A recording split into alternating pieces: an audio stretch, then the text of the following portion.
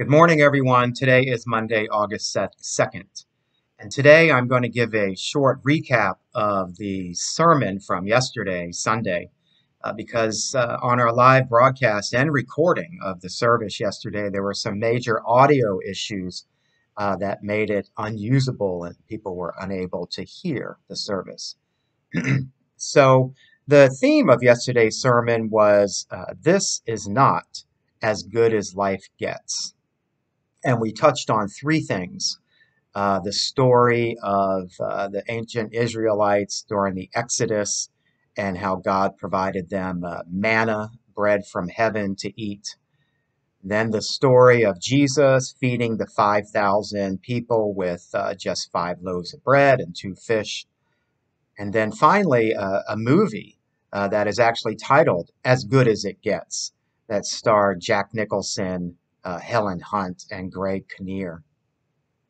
And each of those stories actually talks about the expectations of the people in the stories and how, although they were going through life and experiencing some successes and some happiness, they all thought that this was as good as it was going to get. That whatever they had been dealt in life is all that they were going to have, and they were just going to have to deal with it the best we can.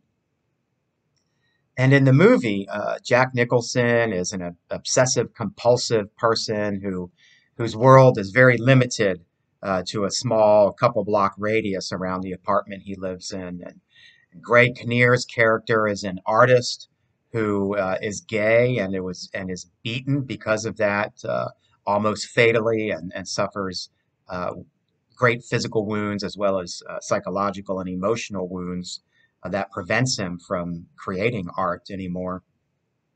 And the Helen Hunt character is a waitress at the diner that Jack Nicholson actually makes it out to every day.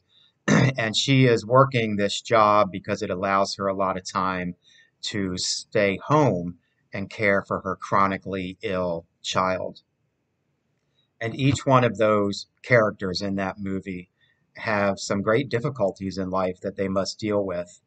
And they all think, well, this is as good as it's going to get, and I'll just make the best of it. In the Old Testament story about the exodus of the people after they came out of slavery in Egypt, there's hundreds of thousands of these people who are now wandering through the desert led by Moses. And every day they had to have something to eat. And God provided them something to eat. He provided them bread from heaven that we know as manna. But this wasn't good enough for the people. They got tired of that very quickly, just bread. And so they complained against God and said, is this all we're going to get? And God said, oh, okay, well, I hear your cry, so I'll send quail to you every night. You can have quail every morning, you can collect bread. And the people were happy for a while, but then became disillusioned or upset with that, wanted more, and complained again.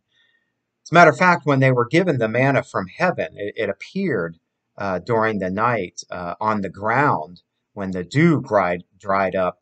A white flaky substance, it says, was left behind, and the people were to go and gather it, and that was the bread they were supposed to eat. But they would look at this white flaky stuff left on the ground after the morning dew dried up, and they simply said, "What's that?" Which is what the word manna actually means. They didn't even know what it was. That wasn't their idea of what they were wanting or what they were expecting from God. But that's what they had, bread and quail. So they made the best of it.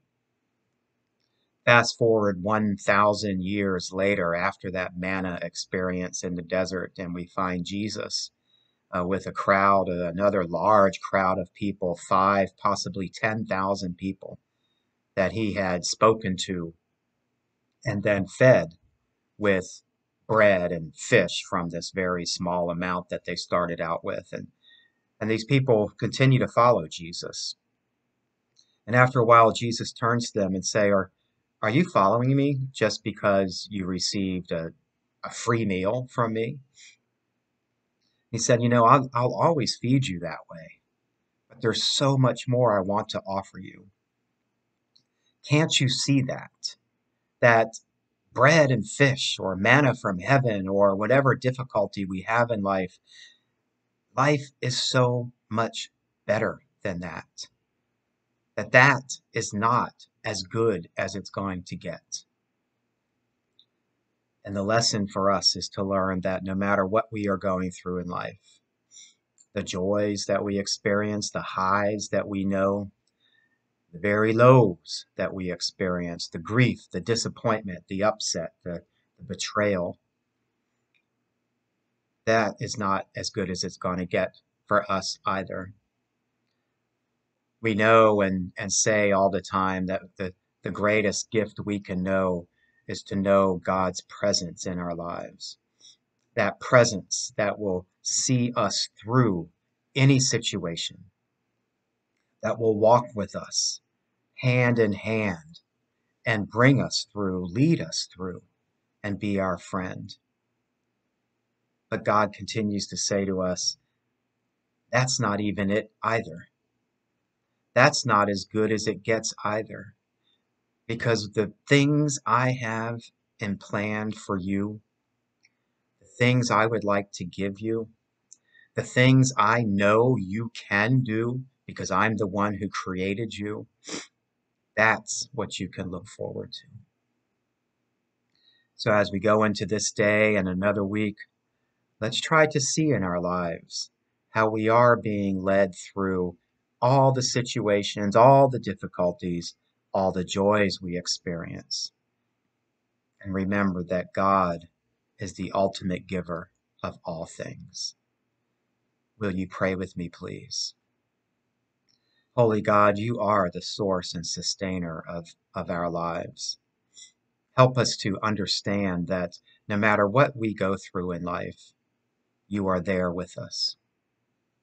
Help us to see that there are always greener pastures and bigger things than we could ever imagine that you are leading us toward. And help us to know that no matter where we go in life, you are there, not only holding us, but all those around us, all those we carry in our hearts, all those we don't even know. For you created everything, and everything is in your care. Amen.